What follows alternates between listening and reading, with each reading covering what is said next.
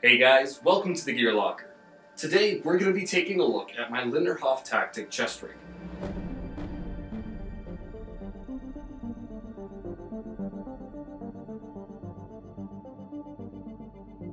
This style of chest rig has been seen in numerous units in the Bundeswehr. However, I have mine set up specifically for Luftländer Aufklärungskompanie 260 kit. I did do a loadout video on this unit before, so please check that out, card up above. As I did mention though, this chest rig is very applicable to many different units, and the style of pouches that you'll see on here are as well. So today I wanted to show you a little bit about how I set up my chest rig for this kit and for others. The base of this loadout is the Lindnerhof Tactic 2T chest rig, which is the split two-part chest rig. This style of chest rig was issued with the Lindnerhof Tactic Gen 3 plate carrier system around the 2010s, and therefore it has been seen in use since then. Recon missions require fast, light, and maneuverable gear that has enough combat load to sustain a soldier for an extended period of time. While this setup would be complemented by a very large rucksack, maybe one by Berghaus, this chest rig is meant to carry a lot of the ammunition and necessary supplies for combat right up front. And there is no difference here. As you can see, on the left side I have two Lindnerhof Tactic double magazine pouches that each hold 2 magazines. Similarly, I also have another double magazine pouch on the right side, however this one is in a shingle style, which puts the 2 magazines side by side and allows me to attach more pouches right in front of it. And I've done just that.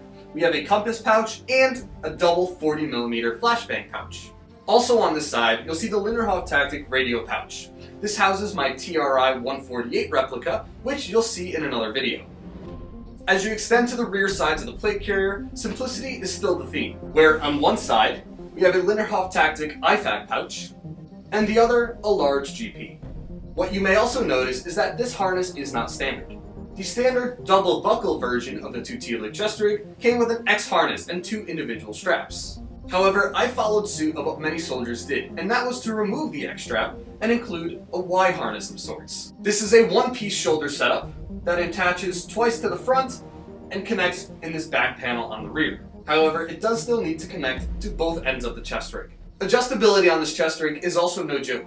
As we look here, not only do you have an adjustable rear strap for width, but you have 2 on the rear adjusting for height. And the same can be said for the front. While the middle buckles are not adjustable, the 2 strap connections are. And it is not uncommon that you'll see this exact chest rig used on many plate carriers in various units, including the KSK.